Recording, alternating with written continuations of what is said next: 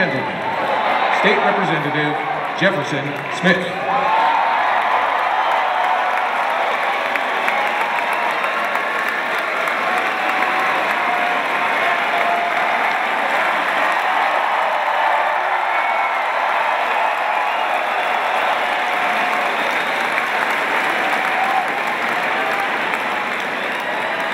My name is Jefferson Smith, and I am here to recruit you.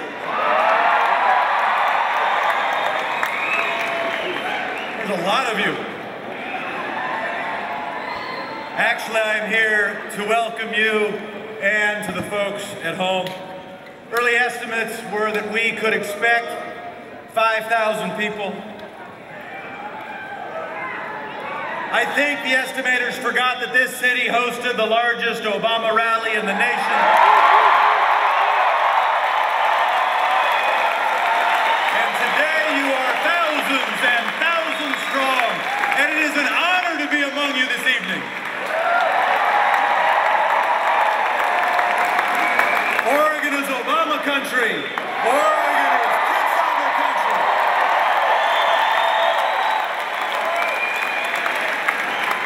And because I'm getting a sense that I could say anything and have you cheer really loud, why don't you just cheer really loud?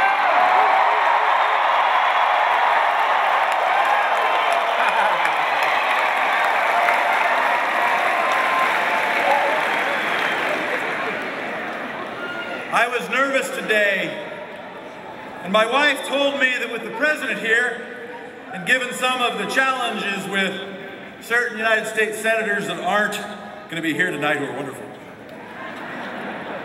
I should tell a story that she likes. So Katie and Mr. President, this is for you. Oh, hi, sweetie. A young waiter earning minimum wage plus tips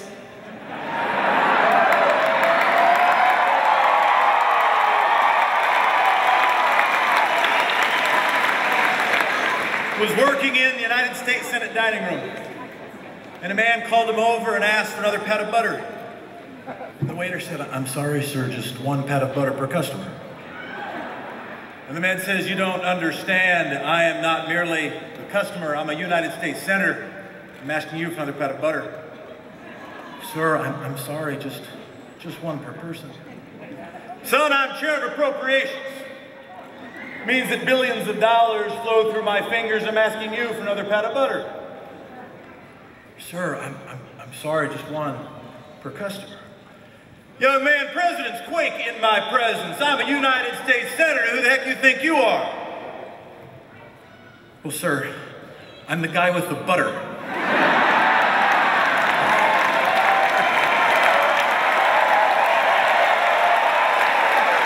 And let us be very clear that in a democracy, we and you are the ones with the butter.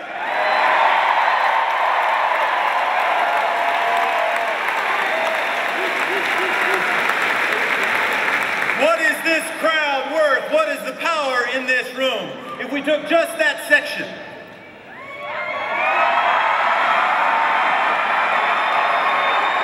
or that section,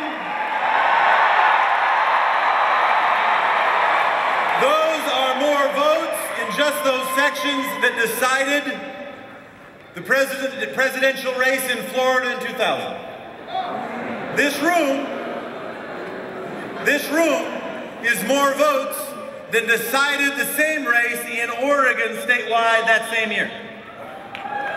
If everybody in this room just did an evening of knocking or calling and got a household worth of voters, 5, 6, 7 voters,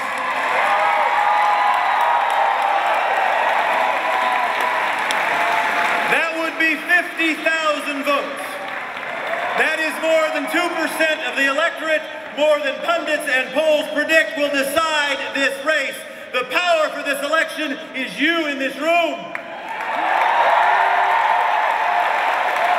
In a year when naysayers and national cable shows talk about a lack of enthusiasm, all I see here is enthusiasm.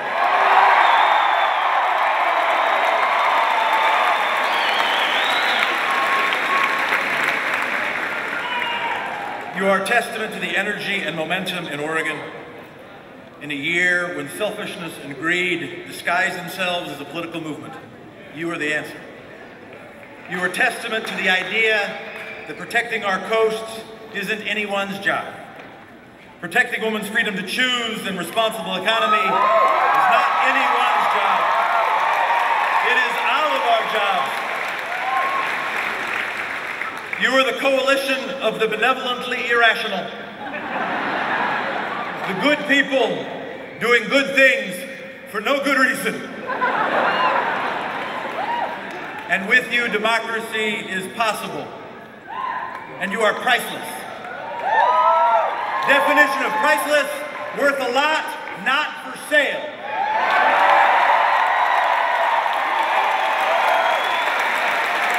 Thanks to you and the marvelous people working on this campaign, and showed by recent polls and nearly every newspaper in the state, momentum is firmly moving towards one candidate, our once and future governor, Kitzhaber.